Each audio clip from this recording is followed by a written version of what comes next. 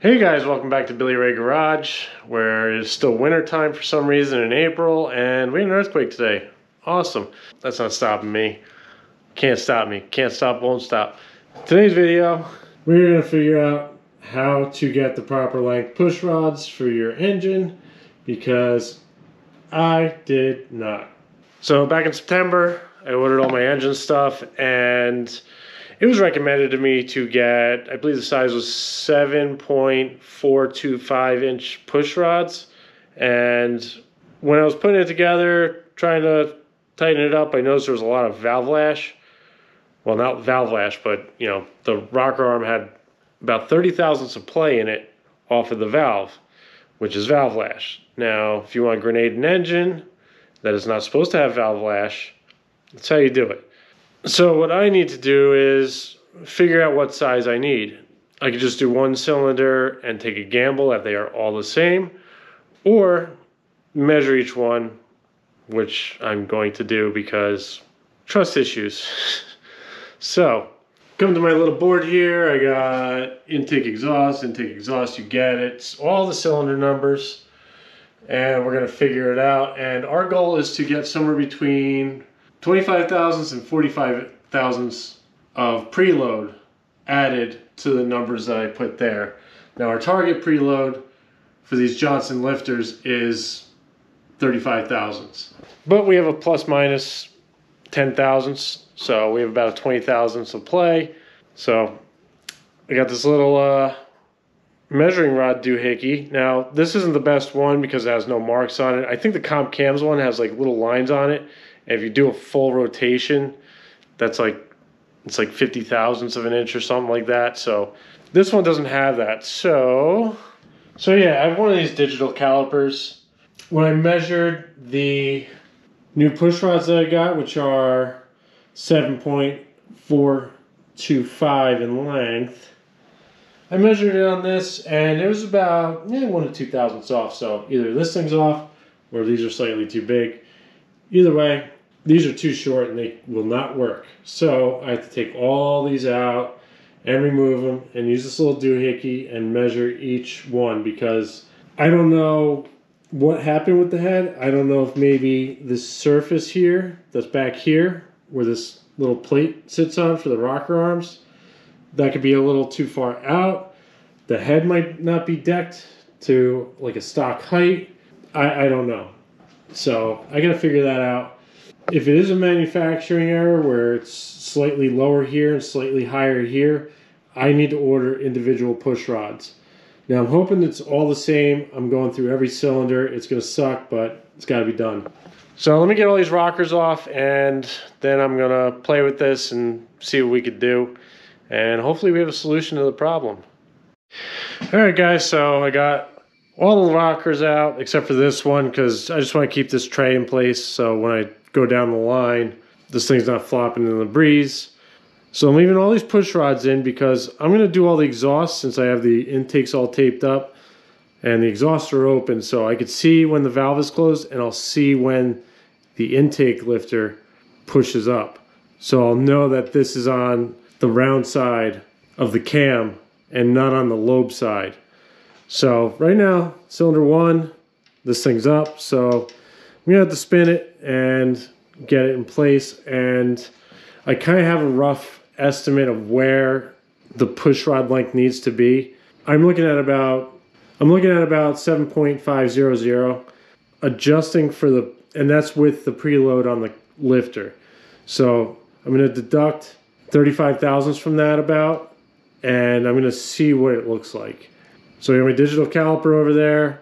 I'm going to set it up for that length. So you're looking at 7.465-ish.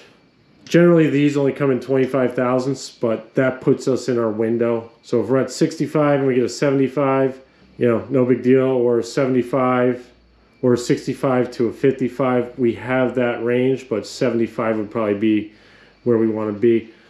But I'm going to set that up and I'll show you what I'm talking about. And we'll get this whole process going.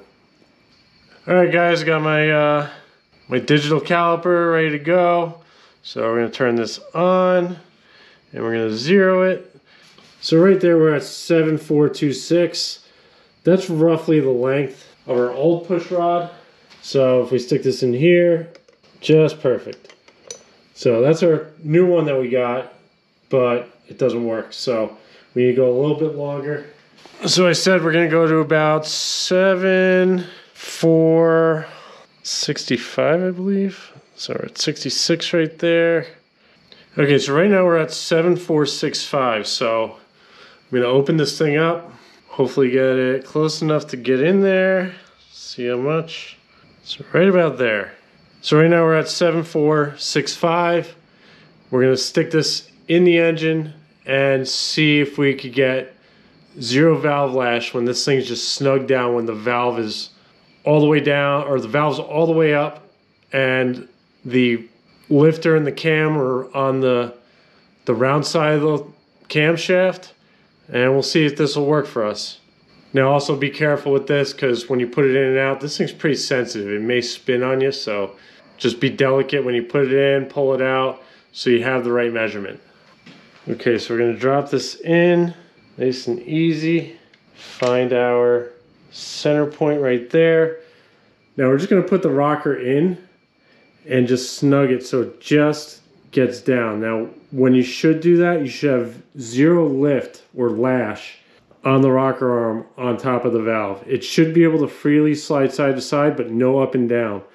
So we're gonna have to play with that and tweak it, but we're gonna figure it out. Okay, so we got our rocker here. Just gonna stick this in, get it set on there, and we are going to slide it in and screw it in. So we got side to side there, and we got no up and down. Now just make sure that the push rod is not pushing in the lifter. So let's back this out a little bit, see what we got.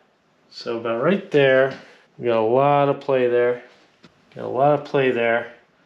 So then it'll snug it down. So I did push it down. So I gotta push it down just a little bit. So now I gotta take it out, because you don't want any tension on the push rod, because then you'll get a wrong measurement on your lash, or not your lash.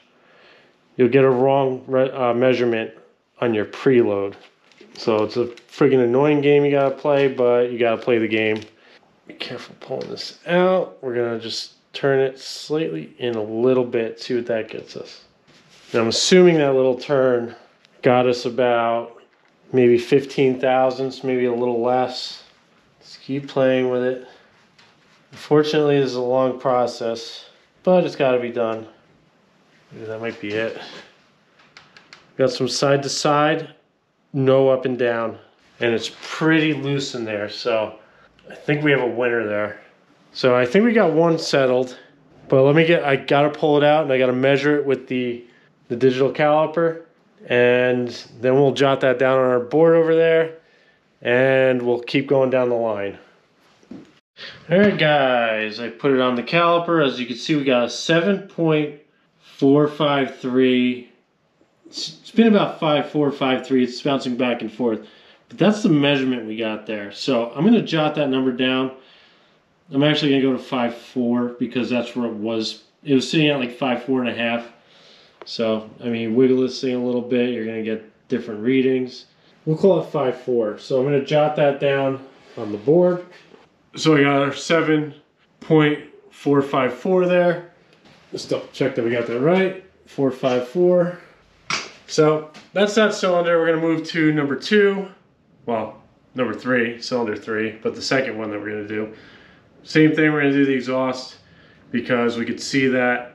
And I'll show you something real quick that you gotta pay attention to, because the lifter trays are little bastards and they snag onto the lifter.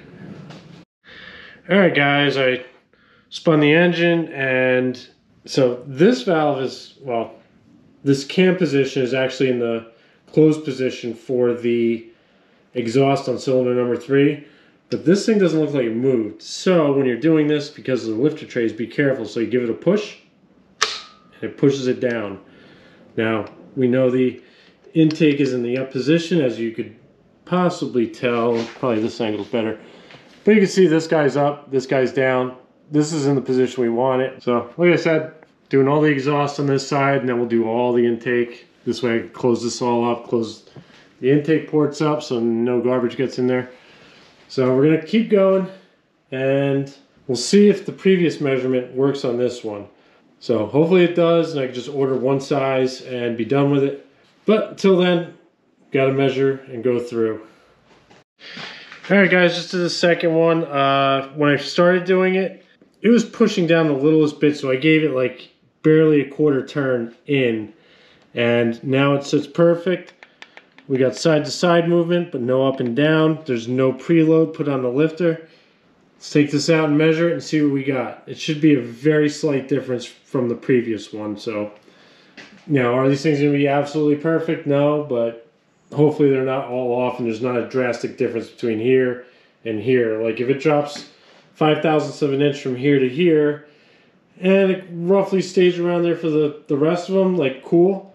But if it goes, you know, from what this was to -5/1000ths to -5/1000ths to -5/1000ths, and then you have a total of about 15/1000ths difference, that may call for a different length push rod for this side. But we're going to go through the rest of them, and I'll keep you updated. Alright guys, got the measuring stick out. Let me get a little, make sure that this thing's perfect right there. On this one we got 7.446. It was actually at 7 before. I kind of just messed with it. So I jotted it down at 4.7, but as you can tell, there is about a 7/1000ths difference between here and here. So hopefully that trend does not continue, because 7/1000ths is, it equals a lot when you get down to here. That's almost 25/1000ths if it continues on to this side. So may have to play with the push rods and order them individually if this trend keeps going. But as of now, if we just add, let's say 25/1000ths to this, that still doesn't put us in, it'll put us in a good territory, because that'll put us at 7.479. So that leaves us in this range, but we don't want that. We want it closer to here. Well, at least I do, but anything in here is acceptable. So if you add 25/1000ths to that, that's what you get, that's what you're going to get. But being that these are only even numbers, so that'll put us at 75. May come into question a little bit, but we're going to keep going. We're going to play with this. All right guys, this is cylinder number 5 exhaust. This just happened to be the same length as number 3, so I'm happy about that, but I'm still just going to double check on the measurement, make sure that I didn't spin the little testing tool, and then I'm going to jot down the board and we will keep going. Alright guys, I ended up getting the same number on the exhaust here, here, and here. So just for ha-has, being that this one came up a little different, I kept it at that same length as these other 3. And got side-to-side movement, but no up and down. I could have had a little tension on the lifter before, but I'm happy with that. So I guess we could just call all the exhaust all the way down, you know, the same length. So I'm going to jot that down on the board.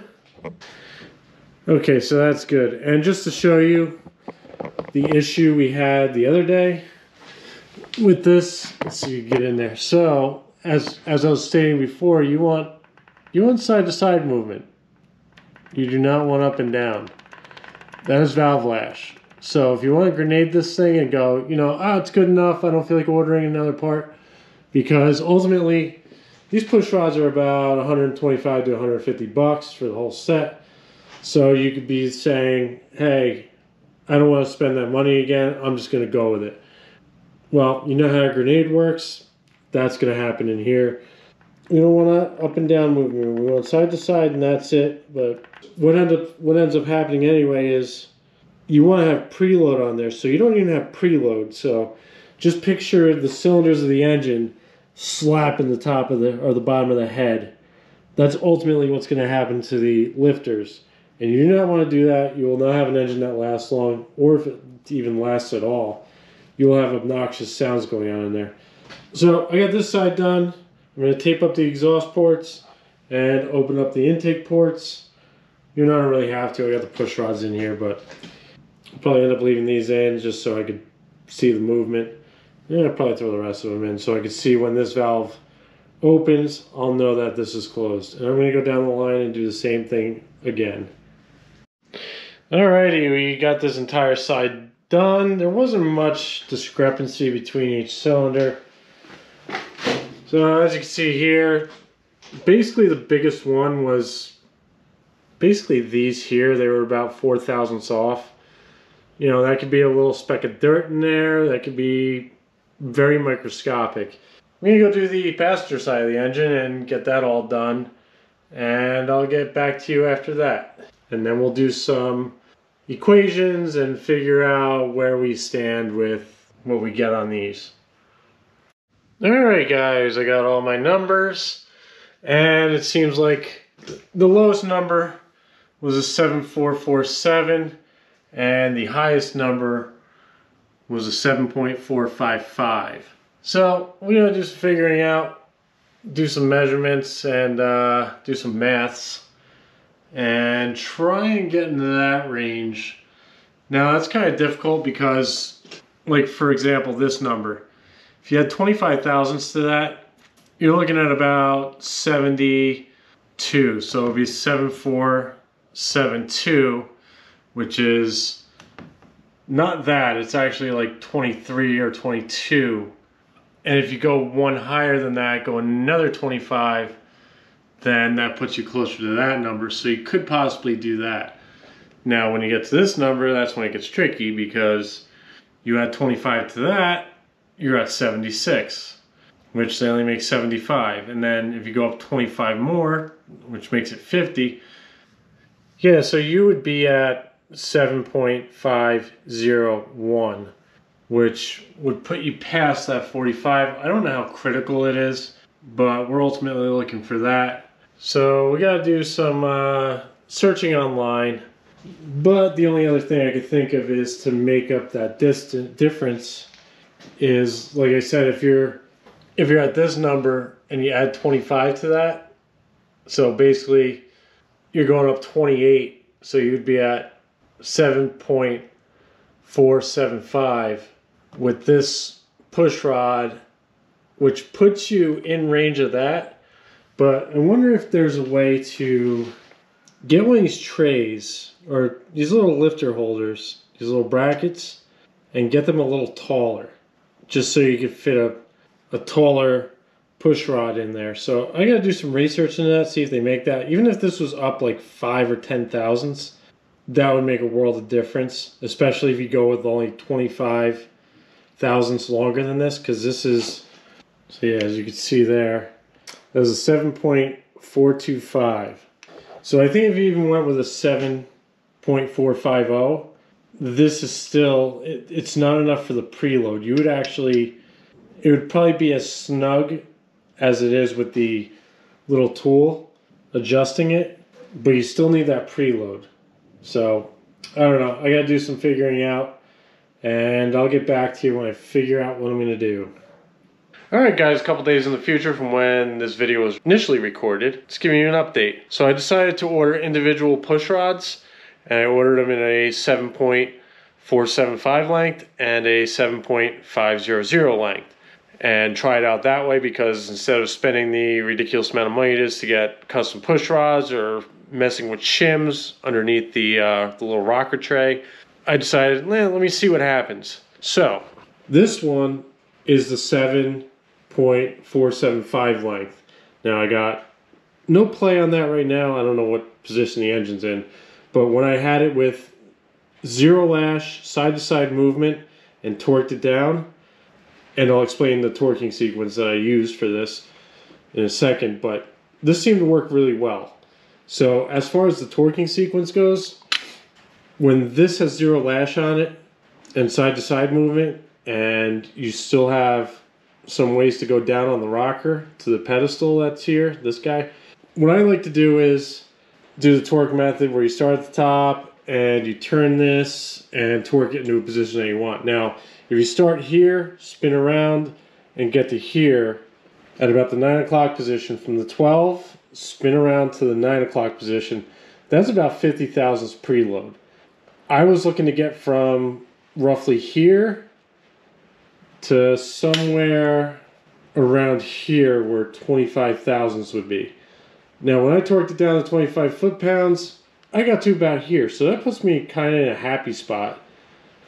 You know, 45 is probably about here, and 25 thousandths is about here-ish.